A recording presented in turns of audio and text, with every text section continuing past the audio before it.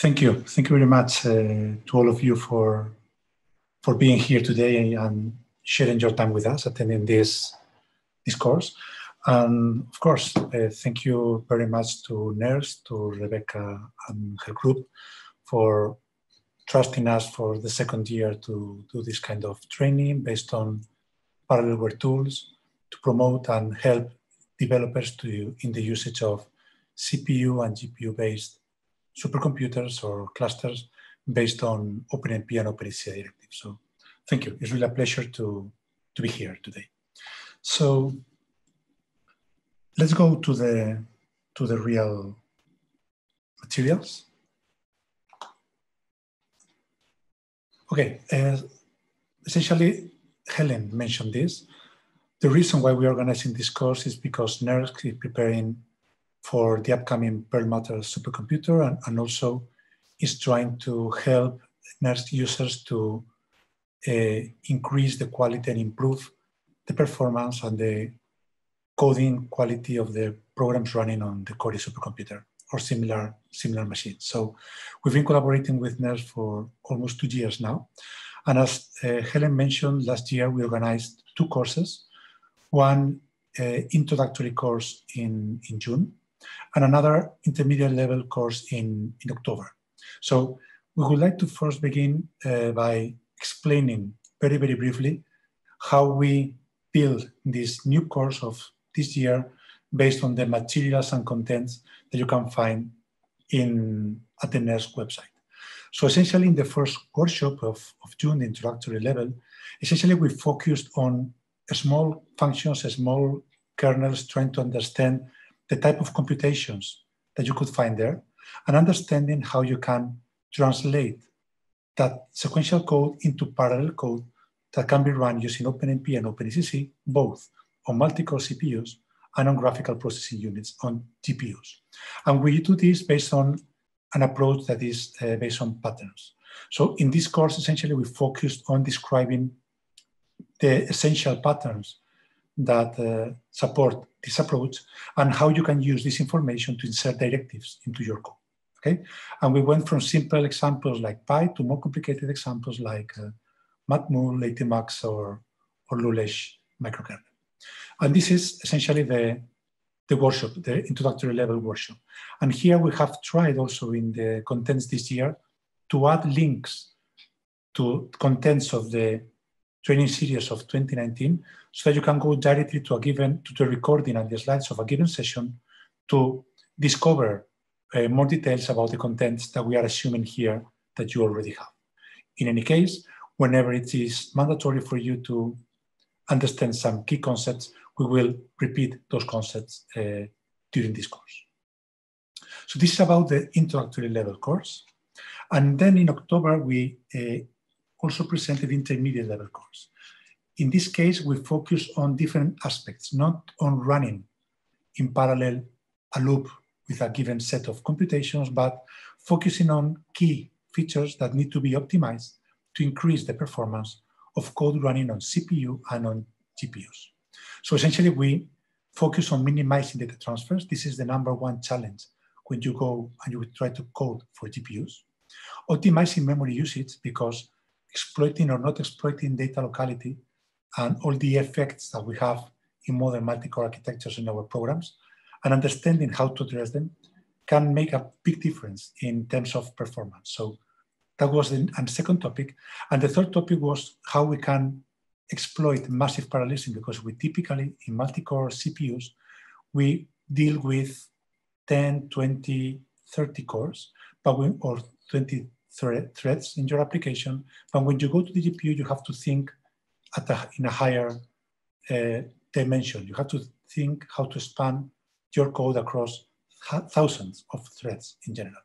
Okay, so these were the 3 main topics of the intermediate level course. And again, based on the concept of pattern. And we distinguish 3 types of patterns: compute patterns, memory patterns, and flow patterns that help to understand how the program behaves and how to optimize these 3 key aspects of our programs. So in this new course, essentially we are leveraging on the training outcomes of the series of 2019.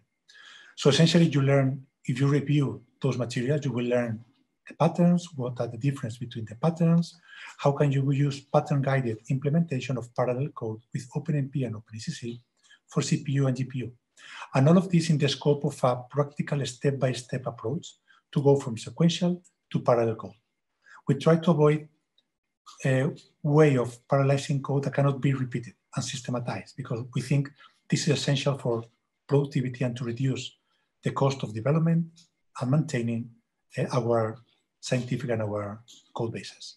So overall, you are learning the basis of best practices for parallel programming with OpenMP and OpenACC for CPUs and GPUs, but still working at the kernel level, at a one loop level, and interactions between two kernels or one or two or three loops.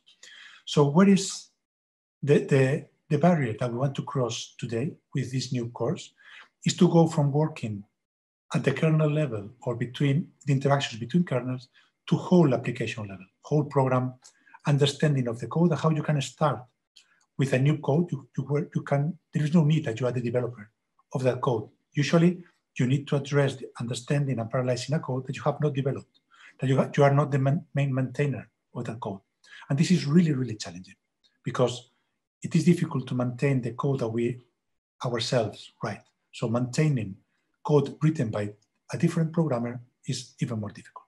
So what we will learn during this course is to understand the complexity of porting C, C++ and Fortran applications to GPUs, and the importance of thinking in terms of parallelism from the very beginning, even before starting to try to find parts of the code that can be parallelized.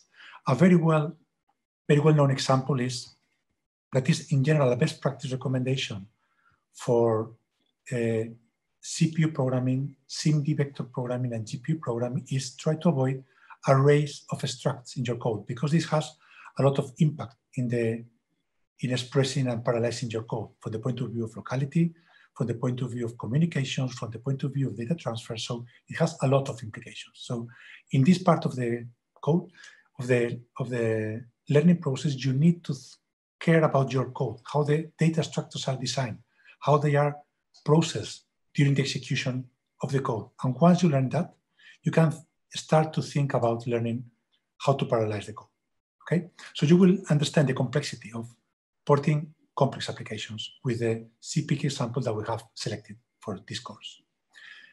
In addition,